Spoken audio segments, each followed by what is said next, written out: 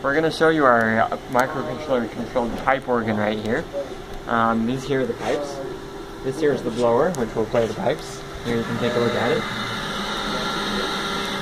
And this here is the regulator. You can see how the air goes from the blower into the regulator, and then out of the regulator into the wind chest and into the pipes. This here is the microcontroller that powers it all. And this here is the touchscreen that we use as a user interface. So you can see the microcontroller will send serial data to these two chips right here.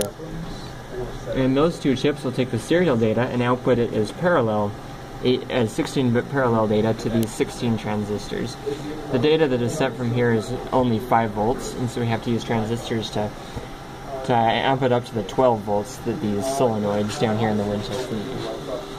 So we're going to play you a little tune right here to kind of show you how it works. You may recognize it.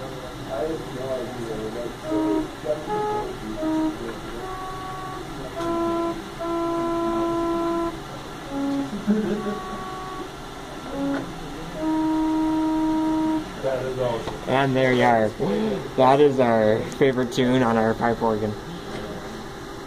And we're going to show you also you can play more than one note at the same time. For example, if you want to play a D major chord, you can do it just like that. Or you can change it into a D minor chord, like that.